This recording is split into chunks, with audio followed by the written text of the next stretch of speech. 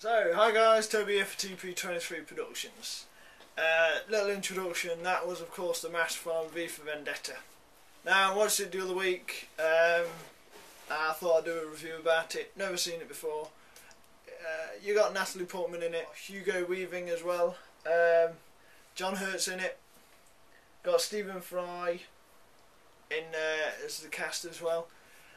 All honesty, never seen it before, and it was an okay sort of film. It's quite a politically based film, and you've got one guy who doesn't like the regime of the government and how it's run, and so that he wants to take power, he wants to take charge, he wants to make a stand, and he wants the people of Great Britain really to make a stand with him, and he does it in any sort of way that he can.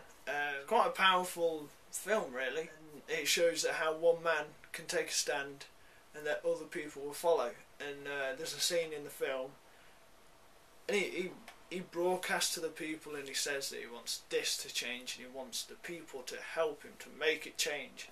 A few scenes later, you see that everybody's wearing all the same sort of masks and the same sort of outfit as V does, and yeah, it shows that people can take a stand and they can unite in after just one sort of person takes the stand, and he wants people to believe in him, to follow and to stand up for what they believe in the rights and how the government should be run.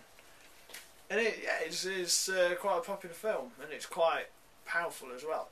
Never seen it before, but it shows how people can unite and how they can be positive. It's a good film.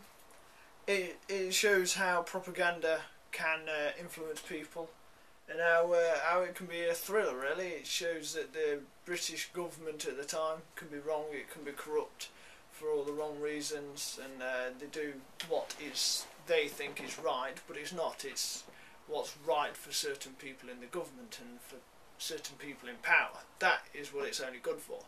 The people that it's actually affecting, it cannot be good for them.